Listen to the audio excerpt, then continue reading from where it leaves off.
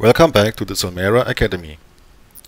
We have been asked to produce a shorter video than 45 minutes to show how to create a package for Windows 10. So let's do this and let's start opening our console.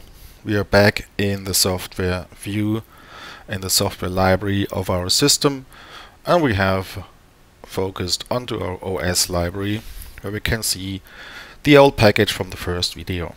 So we're going to create a new package now.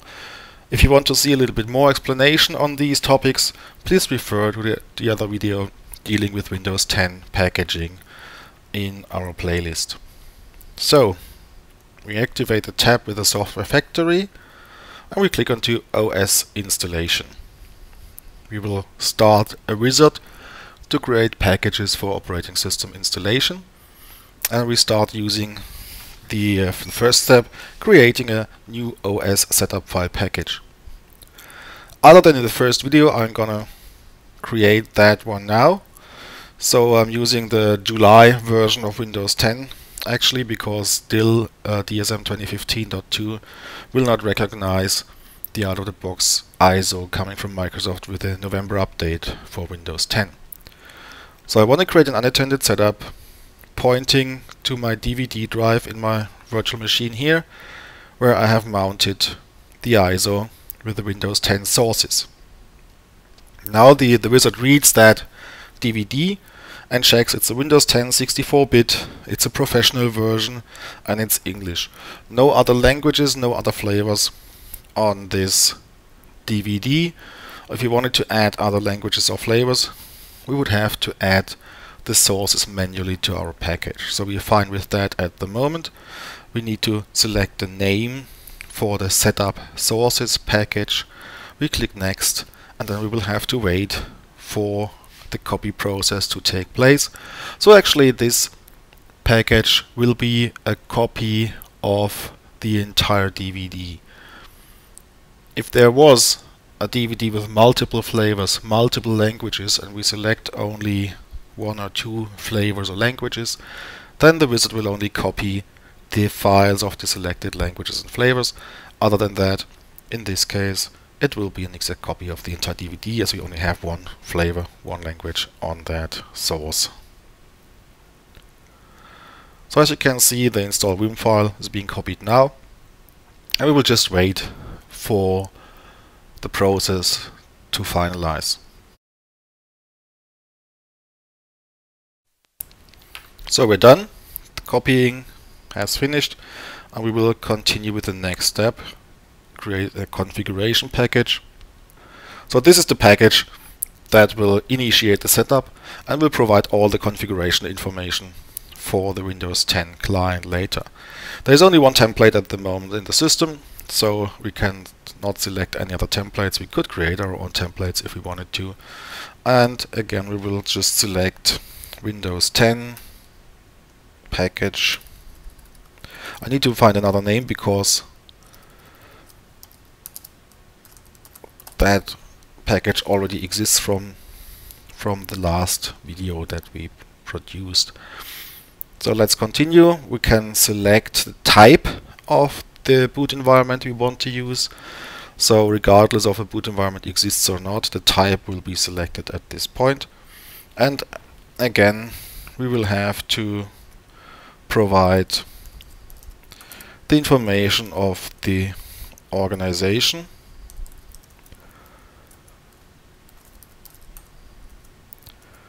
The product key, that's something that we can leave empty.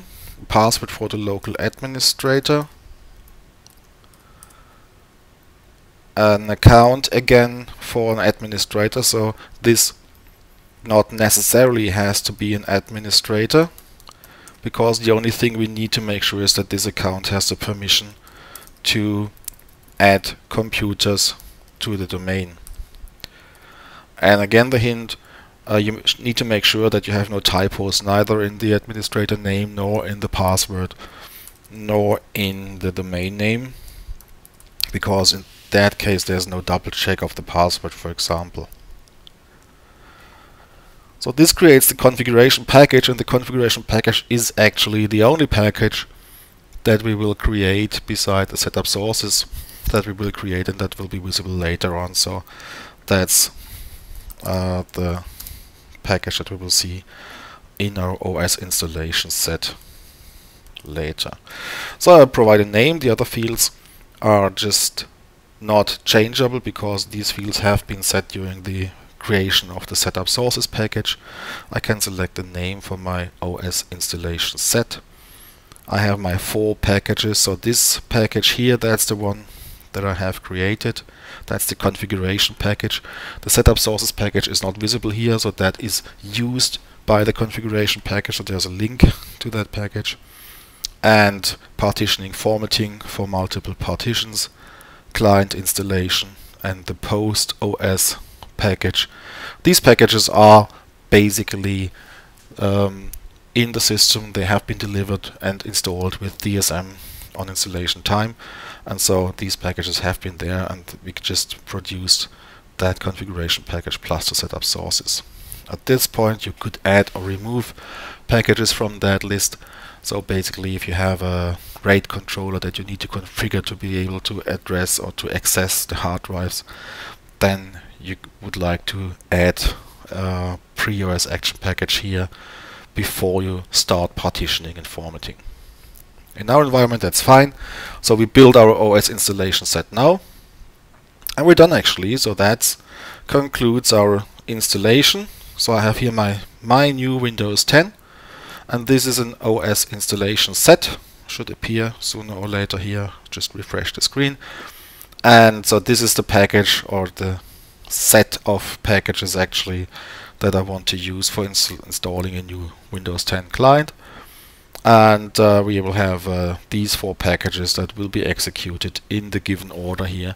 So partitioning, formatting, then the configuration package that runs the setup, installing the DSM client, and doing some cleanup and deleting temporary files. The only thing that we need to make sure is 2 things. So we need to make sure that our wonderful setup sources package runs through a process that's called distribution, and I will just trigger that distribution. So what we need to do for all new packages in our environment, the configuration package the same, we need to prepare distribution that will prepare the package, and that includes calculating a checksum for that package. And for each and every package in the system, we need at least once to define if you want to distribute the package to all locations, to all depots in our environment, or just select the depots or locations where this package should be distributed to. So this is basically what we need to do, and then we will see that in the background we will have a distribution process running. We could right-click the package here and check the distribution status, and then we'll see that prepare distribution is running in our work folder. So in fact, there are actually 2 folders in our depots. One is called work, and this is where the work copy of my package is stored, and the other folder is called install, and this obviously is the location where the installation version of my package is stored, and this install folder will be accessed by the clients during installation. So there's a copy process running in the background, and we just have to wait for this copy process, and later we will be able to install that package. While we're waiting for the distribution, we need to create an installation order. We need to assign that package to a target, and so that's what we're going to do. So we need to find our OS installation set. So this is the package that we want to assign. Right click that package, or we could just go down here and activate the tab lifecycle, and we will find the same command here, execute pilot installation. So either one or the other. We execute a pilot installation. This launches the policy wizard, so we create a policy now. That's what we can do as the administrator. And I have a brand new machine that I need to add to my environment first. So I can address these objects in our organizational structure. So I could say all clients and managed users and computers will get a Windows 10 installation. So doesn't make sense. So we will have to find the client that we want to install. And just to prove that it's really a brand new client, I will just show that client to you. So this is a brand new machine here. The only thing that I have added is, or modified, is that we want to perform a PXE boot as the first boot option. And so the client boots up, runs through the network boot, contacts our OSD proxy. The OSD proxy checks the database, will not find this client in the database, sends back an automated action. That means please send some more information. And then in the background adds this client to our infrastructure. The client will end up by default in the new users and computers domain and will have the MAC address as a name. So I can right click and rename that client, new Win10, and I can move that client to the managed users and computers domain just by drag and drop, and then select move when releasing the mouse button. So now I've got my new Win10 client here. I need to activate that client. So now it's ready for installation, and now I can use this client as a target for my policy. So that's the point where we stopped 2 minutes ago. So basically same thing, go back to the software, to the OS library, find the OS installation set, right click, execute pilot installation, select the target, find the new Win10 computer that we just have created, and then go through the next steps. We want to install the operating system, so we select the standard policy, and we want to set, so maybe we want to modify some settings, some parameters here, but the preset should be fine. So here we find the setup sources package, here we find the type of boot environment. There will be some partitioning information or selections. The default is one partition that uses the entire hard disk, but we could actually select up to 4 partitions on one physical hard drive. The passwords that I have entered, the domain and the administrator account, and the other information in here, including time zone and language that I could select depending on the sources that we use. So that's good to go. We just confirm that, click next, and we're done. And the result will be that we have one policy instance created. So I as an administrator can create policies, and the policies normally should have groups as a target, and then the BLS, the DSM server, will create a so-called policy instance in the background for each and every computer object in that group. So that's everything we need to do. Just one final check on the distribution status, and we can see distribution, everything is current and okay, so copying process and everything has been done, and we can launch the installation. So let's check that in on the status of the package again. So my new Win10, this is my OS installation set. There's a policy, you can see that little target symbol here, so that marks my policy, new Win10, compliance pending, so there's an action waiting or an action pending, and this is my policy instance. This is pointing to the one computer. It's pending as well, so this basically tells me that there's an installation order pending. So with the next boot, that machine should actually install the operating system. So let's try this. Just go back to that new computer and reboot that computer. So it launches again the DHCP, the network boot. It will again receive an automated action. So DHCP forwards to the boot server, to the OSD proxy module in DSM. The OSD proxy checks the database. The database has the information that we have a pending operating system installation, and then the OSD proxy will start sending packages and sending scripts. And the first package will be the boot environment, so the Windows pre-boot PE. And with that Windows PE, we will just boot the machine and start executing the scripts.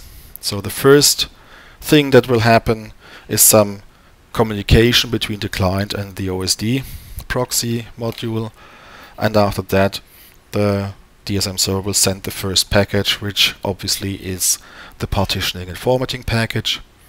And after partitioning and formatting, then the server will send the configuration package that will then initiate the setup routine and perform the entire unattended setup. So let's just wait. Setup is starting. I assume that you have seen Windows 7 or Windows 8 or Windows 10 installation before, so we don't need for that progress to finish, and we can just stop at this point. I will just pause the video and return to you when the installation will be done. Well, some minutes later we'll see that the installation has been finished, and we can try to log on to that machine. So the good news is that joining the domain obviously was successful, so we can sign into the Solmera Education domain, and I will just check user with the password, and looks like it works, and we can launch that machine. So this is the very first boot, as you can see. So we can see all these wonderful welcome messages from Windows 10. And this finally concludes our short video about packaging. So I think this was less than 20 minutes or so to create a Windows 10 setup, assuming that you have prepared the boot environment and you have the sources available. So thanks for watching again, and I think this is the fastest one that you can get for packaging. So stay tuned. Hope to see you soon.